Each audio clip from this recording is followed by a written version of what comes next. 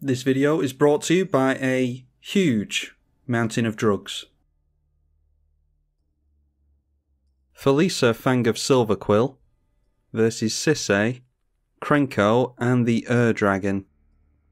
2-lander, can't get down Orchid on turn 2 there. So, yeah, I'd be tempted to keep this if it was a Plains, but yeah, one mulligan. Okay, that's looking really good. Skull Clamp with the Nether Traitor. We can get Nether Traitor out thanks to the fetch. So turn 1 Sol Ring from Captain Sisay. They don't have white mana on a land yet, but maybe we can expect their commander next turn. Not interested in getting down Carrion Feeder on turn 1 because it is a combo piece and easy enough to drop. We draw into Ancient Tomb. Let's crack this for the tapped Snowland.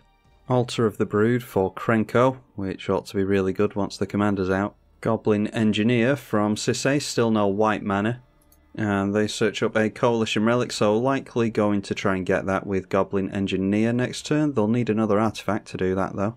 Now, the aim here is to drop the swamp we just drew into. It'll be Nether Traitor this turn, Taser next turn off the Ancient Tomb, and then we can clamp the Nether Traitor and draw a bunch of cards, assuming that we don't get into anything else relevant. We will get the double Skull Clamp triggers with Taser in play, killing off the Nether Traitor, so that will be 4 cards for 1 mana and sacrificing a creature. Dragonlord's Servant for the dragon player, makes dragons cost 1 less.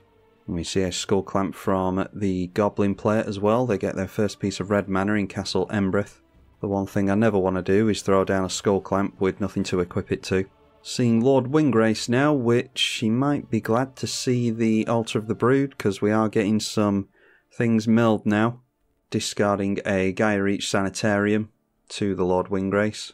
And we draw into Zulaport Cutthroat, so yeah, let's just go for the plan of Taser Karlov.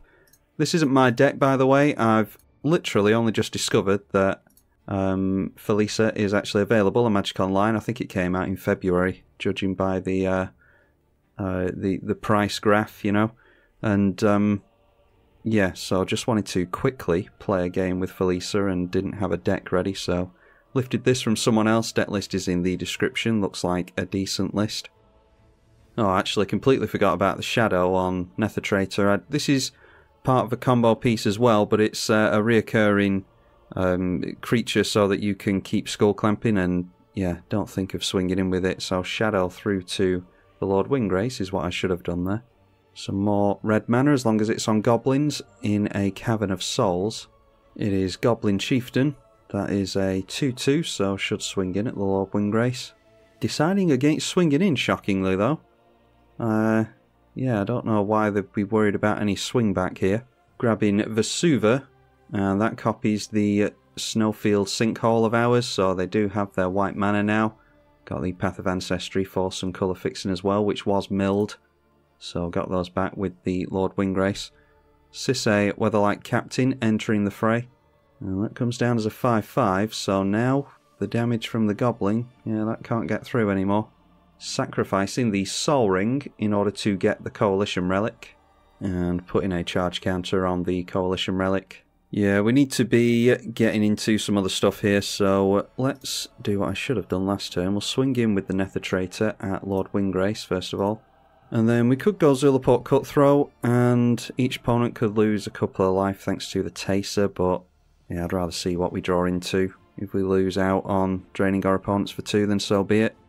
Throw out the Skull Clamp, throw that on the Nether Traitor. We draw 2 cards twice, thanks to the Taser Karlov. And, alright, Anguished Unmaking, Esper Sentinel. We will trigger the Knight of the White Orchid here, even if we drop a land, which we will have to. So let's throw out a Plains, throw out a Knight of the White Orchid. That can grab us a scrub land, so then we can go for Esper Sentinel. And we'll equip the Skull Clamp to the Knight. That is a first striker. So that'll be a 3/1 with first strike. And yeah, accelerated pretty well there. Nature's Embrace, enchanting the island that they just went for. Goblin Vandal, and that does have haste. We did draw an Urborg from them casting the Nature's Embrace, by the way. Then it's a Lightning Bolt, and okay, they've skull clamped their own Goblin, and they give us a Reliquary Tower. Yeah, Lightning Bolting their own Goblin Vandal to switch on the skull clamp. That's yeah, really clunky. You'd rather that had gone on the Lord Windgrace, in all honesty. But they managed to make a couple of lands. So Altar of the Brood continuing to mill us. I would keep the graveyards open, but Magic Online loves to randomly close them for some reason. Spotted a Life from the Loam in the bin of the Lord Windgrace player here. Yeah, Life from the Loam is in the bin. Seeing a Voltaic Key from the Goblin player as well. And they have gone for the mill, the Dredge 3 on Life from the Loam, so grab some shocks back there after casting Life from the Loam. Yeah, it looks like it's lands matters with a smattering of Planeswalkers. Wrenn and 7 into play now. Put any number of lands from hand to the battlefield tapped. So they go down to 4 cards in hand and get some shock lands in tapped. They've also had this in play for a few turns, Cascading Cataracts. There's Core Haven, Command Tower as well. Then ticking up on the Lord Windgrace. They discarded... Well, there's a Kiora in the bin. A Grist, the Hunger Tide is what's just been discarded by Lord Windgrace, so it looks like it might be more Super Friends than Lands Matter. So I think we're going to have to get rid of the Sisay here. Getting to another land, we're clearing a lot of lands away. Play out the Reliquary Tower. Let's go for the Anguished Unmaking onto the Sisay straight away. Hopefully that will allow some of our opponents to start whacking these walkers.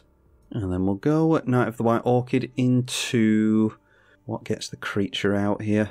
That's a -3, yeah, so I think we need to try and get rid of the Wrenn and 7. Lord Windgrace is really scary as well, but I don't want to deal with that massive tree folk. So, leaving their Goblin in play, they're going to allow us to hit Wrenn and 7. And then I think we're just going in for our Felisa here.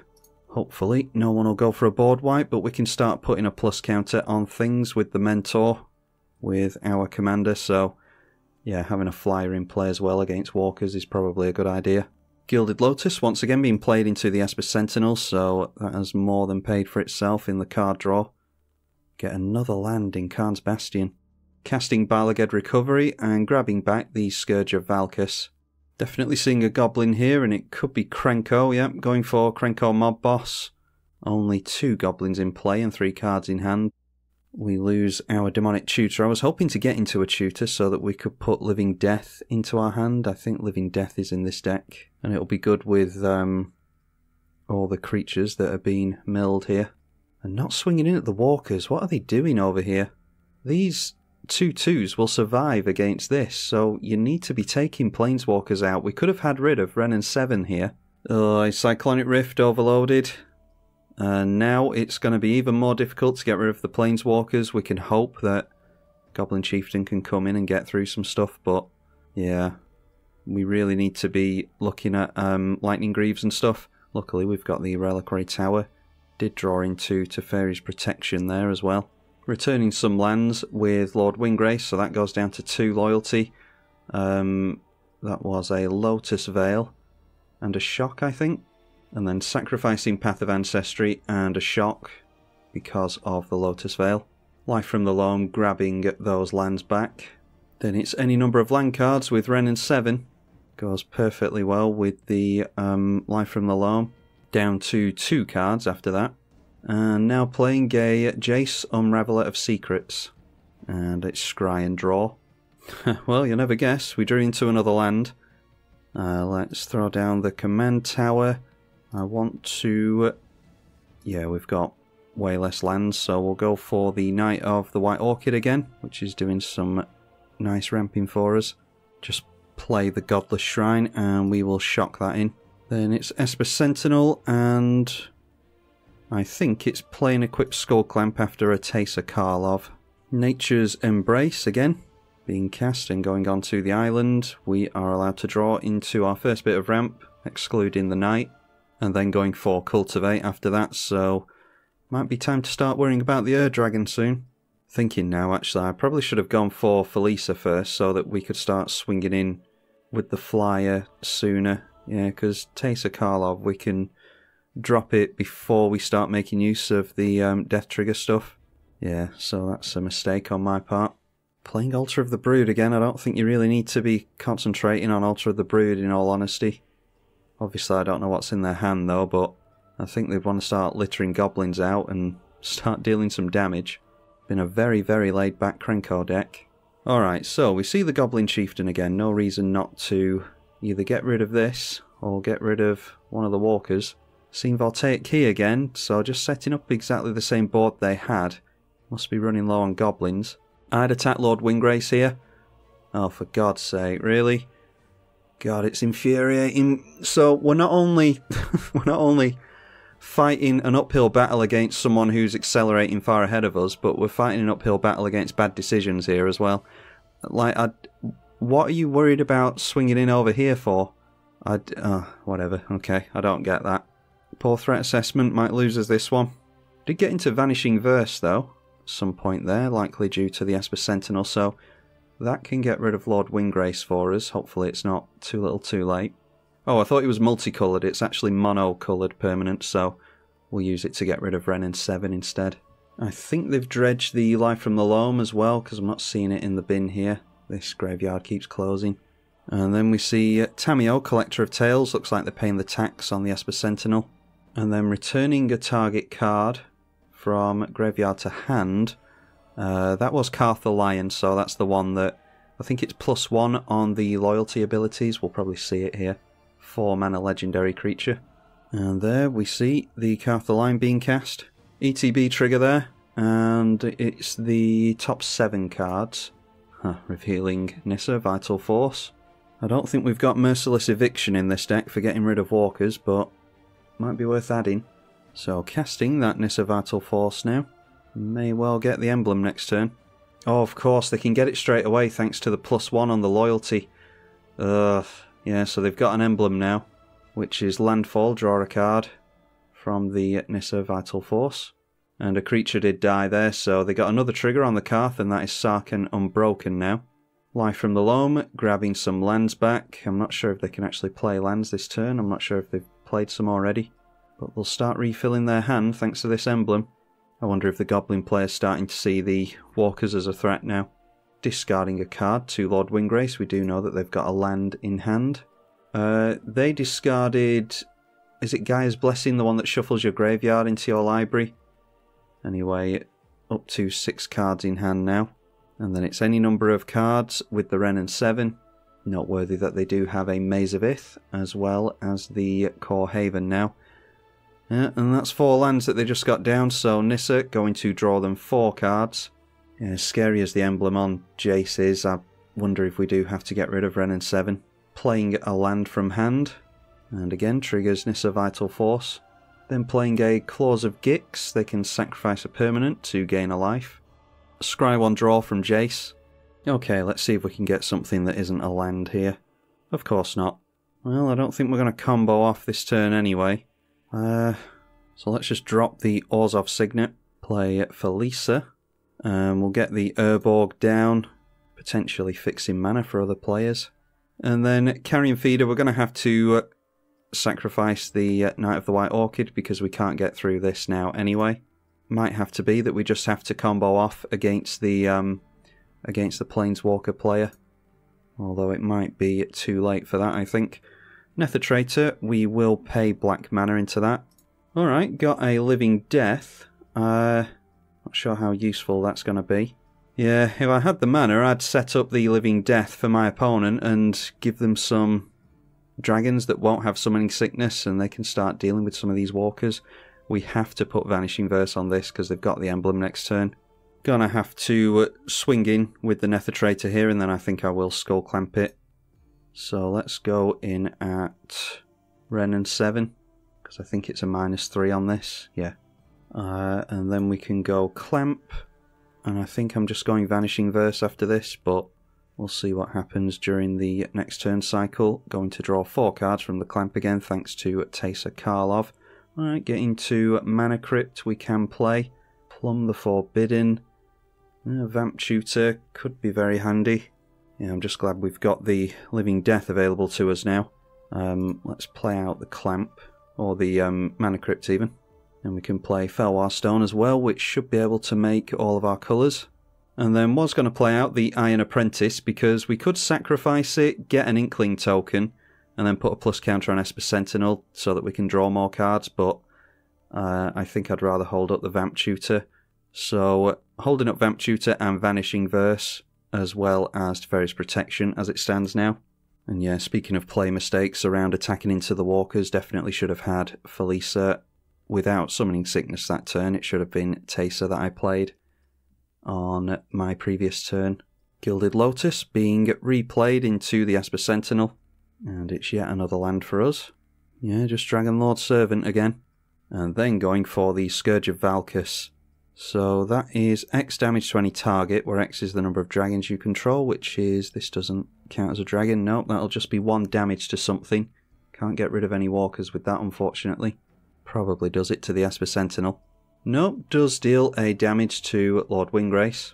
And then they just decide to scoop, so yeah, it's one of those games. Lotus Petal into Esper Sentinel. Surprisingly few goblins in this goblin deck. And we draw another land. Hobgoblin Bandit Lord. So, yeah, I don't think they're going to get out Krenko, unfortunately.